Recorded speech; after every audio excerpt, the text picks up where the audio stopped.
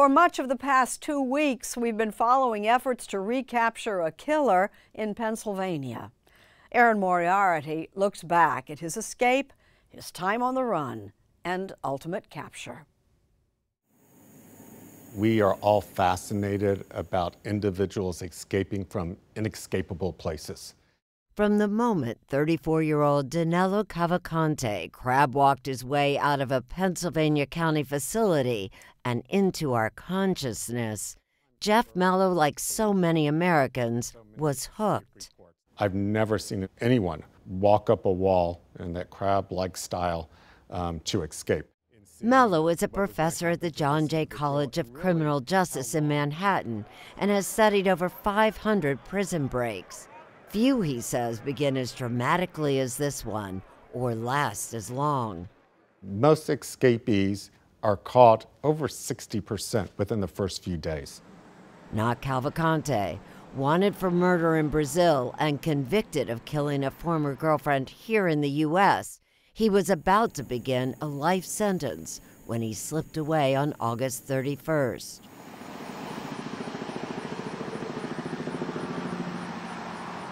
It was just grueling for the investigators that were out there.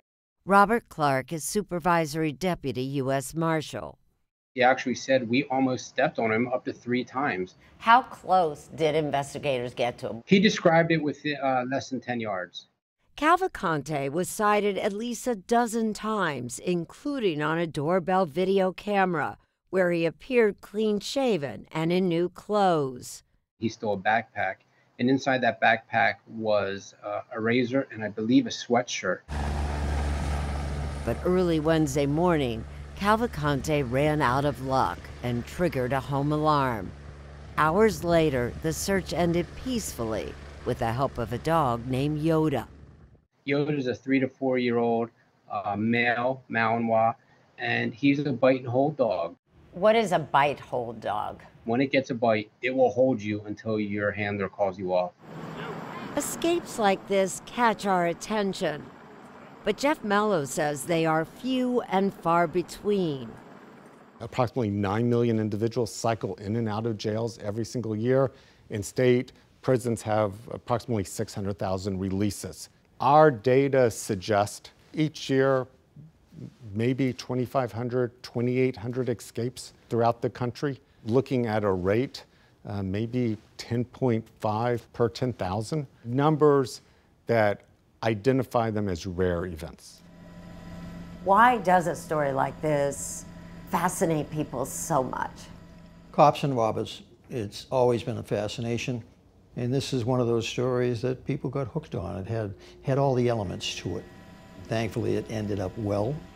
William Bratton led the police departments in New York and Los Angeles, a law enforcement veteran. Events like this may be fodder for film.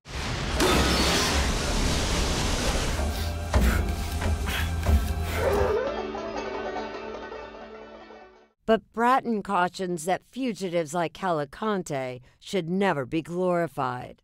They're not Shawshank Redemption, where you're rooting for him to get out of that jail.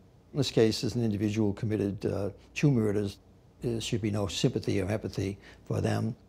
And Danelo Cavalcante himself made that point chillingly clear. Were there any details about this particular manhunt and the capture that really surprised you? Cavalcante did make a statement when we were interviewing him that he knew he had to pay for the crime he had committed. However, he wasn't going to pay for it with his life. So, how far was a desperate man going to go?